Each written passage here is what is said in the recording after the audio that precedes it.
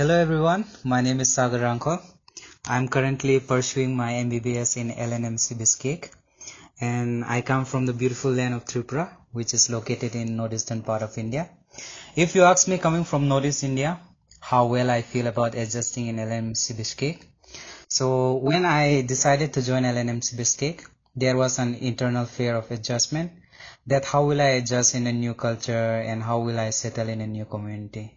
But honestly, after coming here and meeting my other Indian batchmates, I really don't know how quickly I adjusted into the amazing community of LNMC.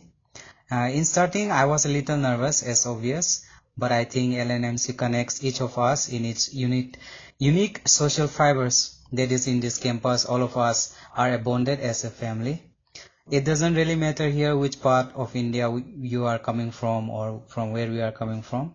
Everyone here is so cooperating, be it our fellow students or our own faculty members. So yes, I can say that adjusting in LNMC Bishkek campus was super quick and smooth for me.